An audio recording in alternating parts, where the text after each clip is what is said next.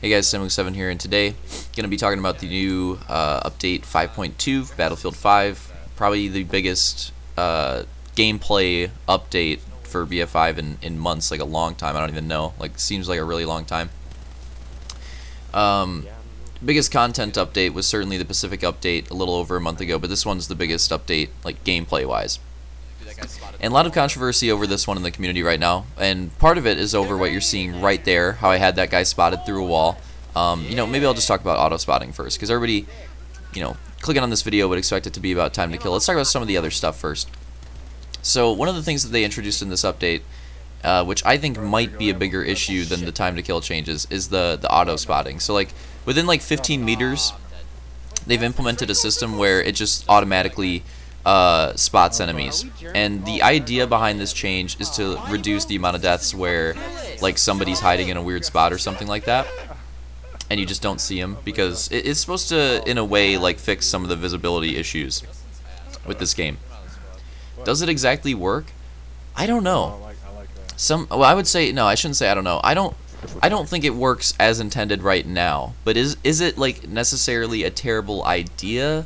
Not really. Like there were instances where it certainly worked when it was supposed to work, and like it would spot somebody that was like hiding in a really weird spot, almost impossible to see, and it would spot them, and I felt like that was fine, because that's how it was intended to be, and in those cases it didn't really bother me. But there were also cases like the one you saw a little bit ago in the video where it would spot people through walls or spot people through smoke and stuff like that.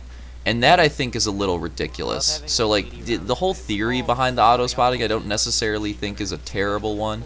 I just think that it's maybe not implemented properly right now, and could definitely use some work. So that's kind of how I feel about it. I don't think it's really good in its current state. I don't think the ideas behind it are necessarily terrible, but it doesn't really, it definitely does not work as intended all the time.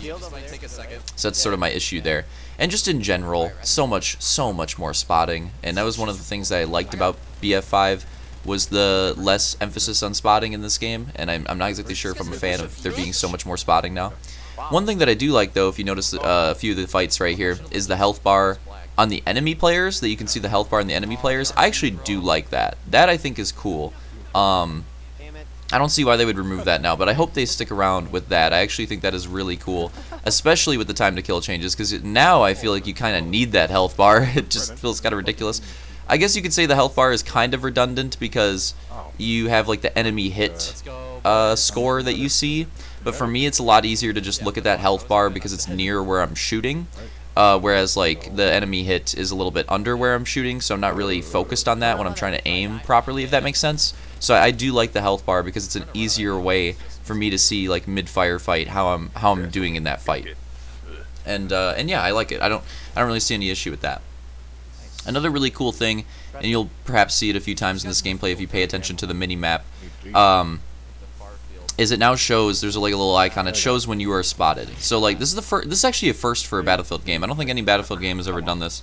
It actually shows when you are spotted in the bottom left, which is really cool. Like I think that's awesome. I think that's something that should have been in since spotting was introduced to Battlefield games. It just made sense to me that it was like not really that fair that people could spot you and you'd have this like overpowered effect on you and you wouldn't have any idea about it. Now that you know that you're spotted, you can kind of play around it and it doesn't feel as unfair. So I actually think that's pretty cool, and I think it was necessary for this update with the amount of spotting that was added this update. I think it was absolutely necessary to have that. One really cool little thing is you actually get XP for destroying spotting flares now, and spotting flares have been very, very, very useful in Battlefield 5 for quite a while now, and still very useful even with this extra spotting added in. And I think that's awesome. I'm really glad that you get points for it, because hopefully it encourages more people to shoot those down, because spotting flares can be a huge nuisance if you play against a team that uses them really effectively. And yeah, any reason to give people a little more motivation to shoot them down, I think is good. Another thing too, and I imagine you'll probably see this a few times in the gameplay, again looking at the mini-map, is that when enemy players are spotted, those spotting flares on the mini-map, it actually shows the direction of them now. So it doesn't just show like the red dot, it shows the angular direction where they are facing. Now this, I don't really know if I like this, to be honest.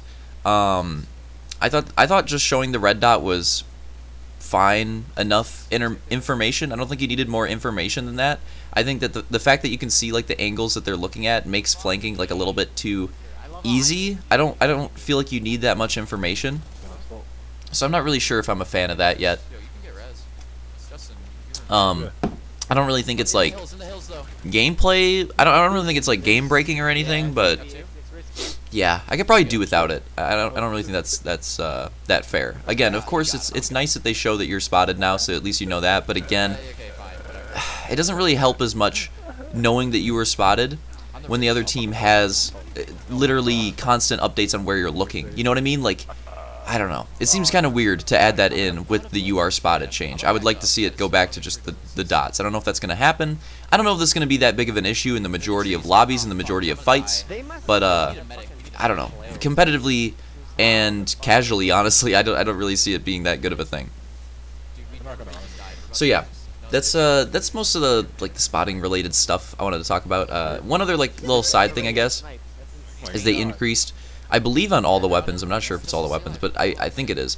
The amount of base ammo that you spawn in with, which I think is really cool. I'm super glad that they did that, and I think that it was absolutely necessary with this update because of the time to kill changes. So you knew we were gonna get into it at some point.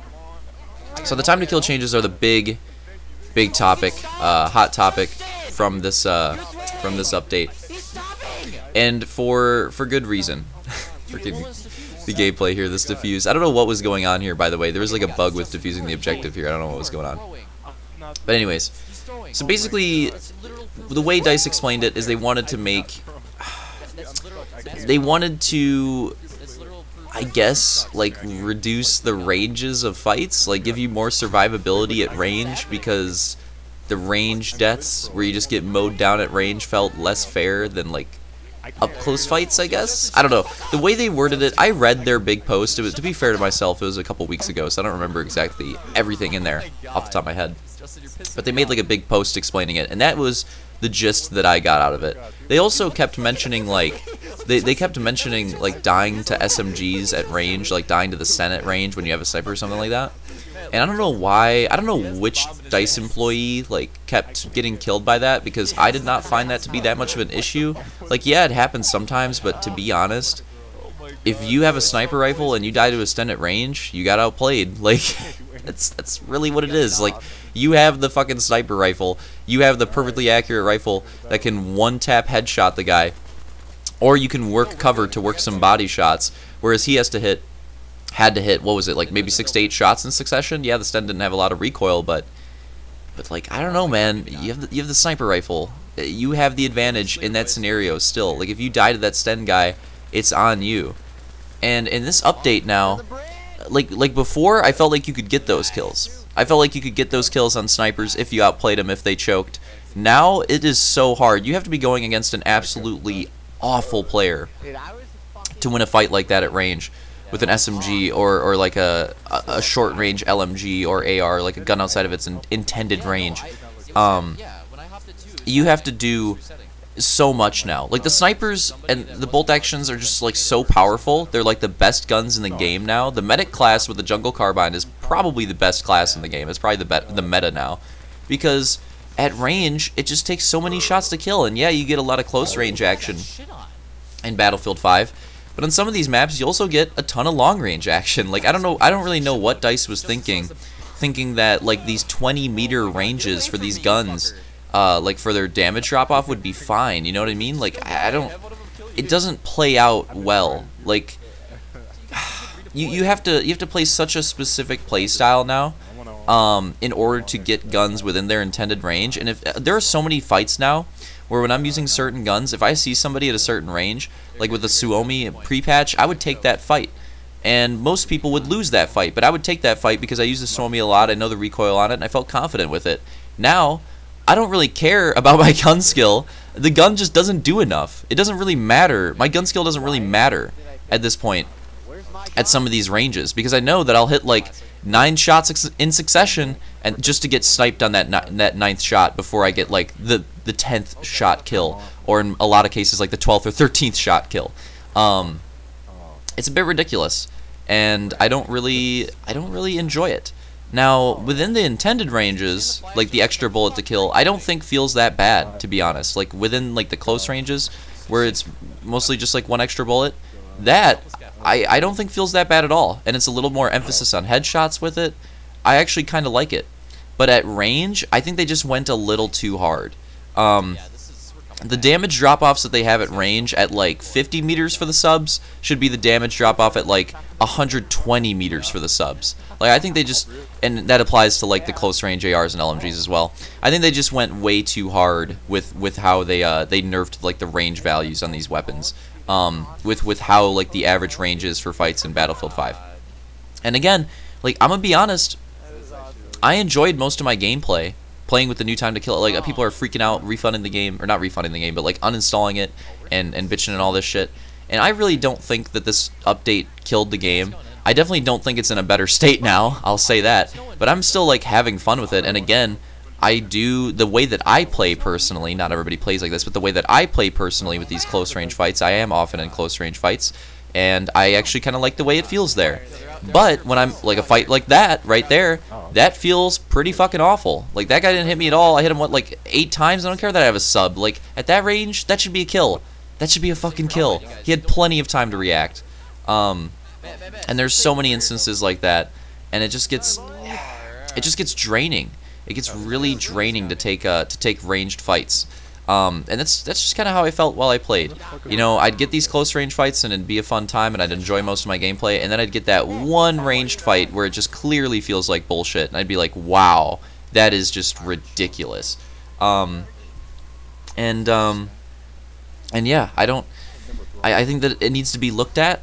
For certain guns, I think it feels good, like for the Madsen, for the Bren, for the like the STG, the rebate roll, like the EMP, the MAB as far as subs go. Like certain semi-autos still feel decent. Other semi-autos feel like shit now. That's another thing. The semi-automatic rifles, I think. Well, I think all guns, including the semi-automatic rifles, just have a tough time competing with snipers now at range. Like before, if you were good with those weapons, and the sniper was not so good, you would be fine. But honestly, this update just helps really bad snipers. Like that's what this update helps. That's the type of player this update helps, is really shitty snipers, which just doesn't really make sense to me. I don't know why DICE put out an update to particularly help those types of players, because like good snipers were good snipers. They were already fine. Like if you're a good sniper, you were already successful because you'd hit the shots that you were supposed to hit at like the intended ranges. Like I said, only people this helps is bad snipers. Because now, like before, if you had a ranged LMG, a ranged SMG, a ranged AR, whatever, or if you were good with the close range weapons, if you're good at controlling the recoil, like really good at it, you could compete with those snipers and compete with those classes. Now, I don't really think you can, and I don't really find it that fair. So that that is kind of how I feel about the update. I liked that you could compete with everything before. I liked that there was that balance in gunplay, and I liked that it was more about like knowing your weapon and getting good with it than just like what class you have at what range, if that makes sense. Like this is starting to remind me of BF1 in a sense, where like BF1 with the snipers, for example, with the sweet spots, it was about like being at just the right distance instead of being the better sniper in some cases in BF1, if that makes sense. Which didn't really feel as good gameplay wise in my opinion. And now in some ways BF5 is starting to feel a little bit more like BF1 to me, in good ways and in bad ways. Again, like that time to kill up close, don't really mind it that much, but at range, man, it kind of kills it. So we're winding down to the end of the gameplay here, and that's how I feel on the TTK changes. I think that they need to, specific weapons they need to look into, because certain weapons have just been absolutely killed balance wise. I think that all weapons in general, though, like the ranges, I think they need to re-look at the ranges that they decided to like make the damage drop off and such. It's just a bit too much, in my opinion, quite a bit too much. And yeah, I think with some adjusting, I think that this time to kill could end up feeling pretty good, but it is not in a good state right now. I think that they could nail it, but the unfortunate thing is that they had the balancing of this game in a pretty good state for, after like a year's work, and then after that year's work they decided to fuck it up again. Now it might take another year's work to get it back in place. But that's how I feel. Let me know how you guys feel. See you in the next video.